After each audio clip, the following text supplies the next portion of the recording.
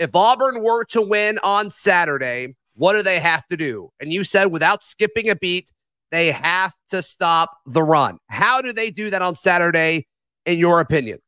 Well, I mean, it starts by lining up right. Hugh Freeze talked about the 15 misalignments that they had in the front, and really in defense in general. He didn't go too into specifics, but you could tell if you watched the game, Auburn was a gap short a decent amount of the time. And Auburn's not good enough. No team is really good enough to be able to do that many times and get away with it. That's why UMass was able to run for the yards they were able to run for. And that first drive just, looked like they were Auburn playing UMass.